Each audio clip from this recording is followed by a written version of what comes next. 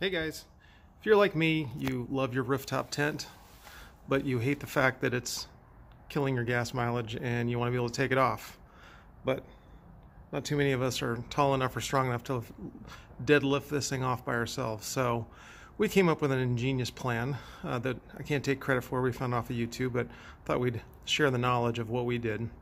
So at a high level, what we did is we built just a wood ladder with some bike rack hooks at the end just to hook onto the bed rack, and then reinforce it with cross members, a little stop at the end just so the rooftop tent has some place to stop and not just roll off the end.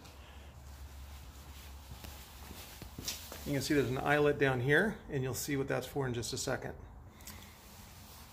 So we're going to attach the hooks of the end of this ladder to the cross member on the rack, the bed rack, and then it'll be at an angle. And then we're going to attach this eyelet to a very simple worn winch. So it's just got a hook on it here, and I've just got a carabiner up here, a heavy-duty carabiner into an eye bolt into the frame up here. So this is sturdy, and you'll see in just a minute how this all works. This will be the first time we're doing it with the C4 rear bumper on it, so we got to swing that thing out of the way, and hopefully it doesn't cause us any problem.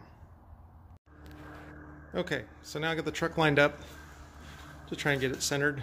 I'm going to attach the winch to the eyelet at the bottom of the ladder, and then I'm going to attach the top of the ladder that's got the hooks on it to this post right here. Sorry, this post right here. And then undo the tent, try and slide it on. So let's get started.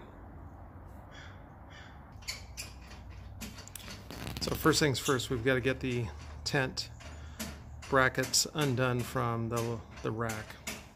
So my amazing assistant is doing an incredible job. So once we get the brackets undone, then the tent will be kind of just sitting on top of the rack, and we'll get the ladder attached and start to move this bad boy off of here. Alright, now that all the bed rack clamps and mounts are all off, we can put the ladder up and start to move this tent off.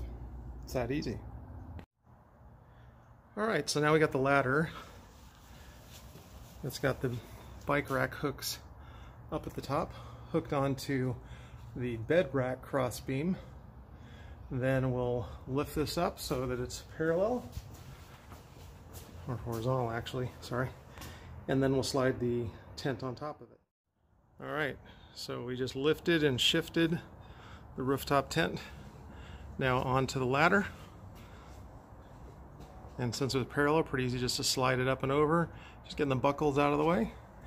And now we'll just lower it down with the winch here, and the tent will rest against this stop, and then we'll be able to transition it onto our storage wheelie cart and just wheel it out of the way.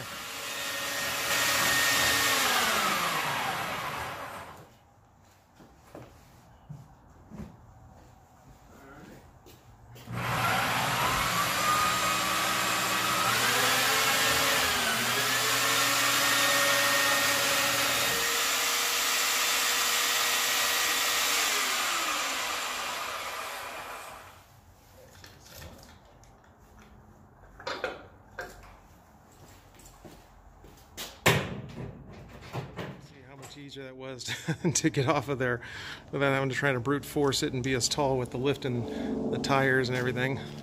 So now we'll just tilt it up and drop it on the cart, and we're done.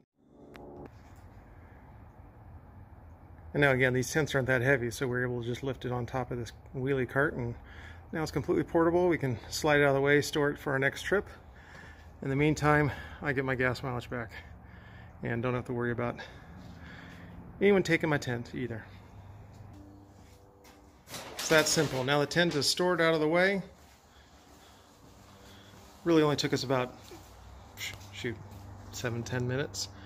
We just got to store the ladder, but the ladder doesn't take up a lot of space, and the winch. That's about it. So hopefully this helps you. Hopefully this is gives you some ideas on how to make it easier to get your rooftop tent on and off of your vehicle. It sure did for me, and I thank the guy who posted, and I'll put the photo credit below, or the video credit, the idea credit below in the video link. Thanks guys, until next time.